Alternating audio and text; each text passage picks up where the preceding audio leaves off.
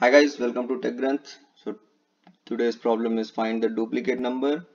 It says that given an array of integer of num containing n plus 1 integer, where each integer is in range of 1 to n itself, and we need to find the duplicate integer, and it says that there is only one number in this particular array which is duplicate, so we need to return that.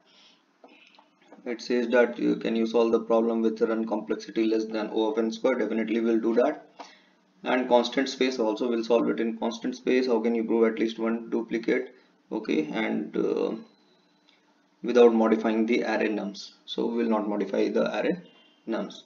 So when you approach or when you get question like these, I feel the best approach to take is the bucketing logic of array, and that is what we are going to do here.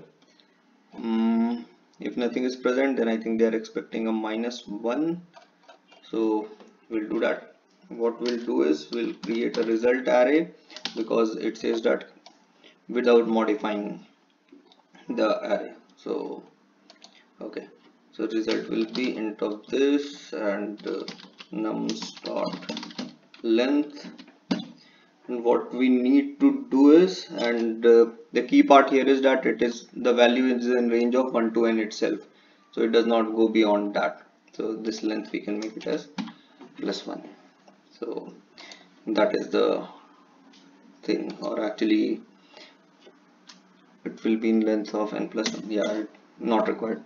So what we can do is we can just traverse the array here, and we will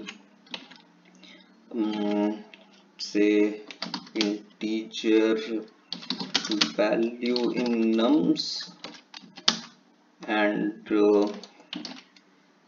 the result that we have created, this val plus plus.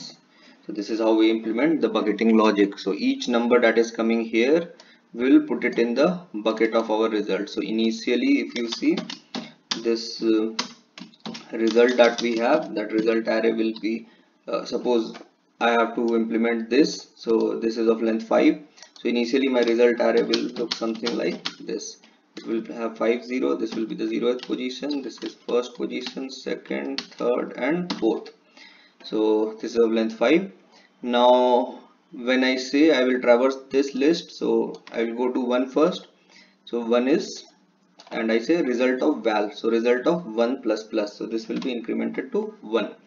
Next I go to 3, so I will increment 3 to 1. Next I go to 4, I will increment it to 1. Next I go to 2, I increment it to 1. Again I encounter 2, so I incremented it to 2. And now I just need to check that which is the duplicate. So duplicate will have count greater than 1. So I will just go through this, and I will say for int I equal to 0, I less than the results length,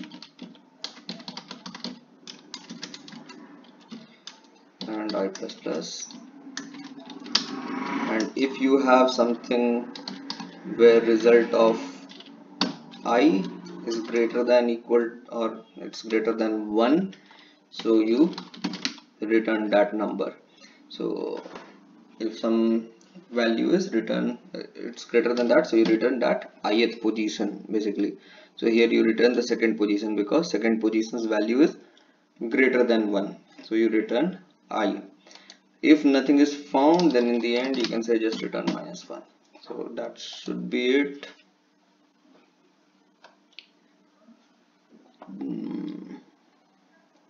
Expected this, oh sorry, this is stupid. So that's it. It is marked as medium, but I feel it should be like an easy kind of problem. There are some of the problems on Leetcode which are marked as easy, which are much tougher than this one. So that's it for the video. See you in the next one. Bye.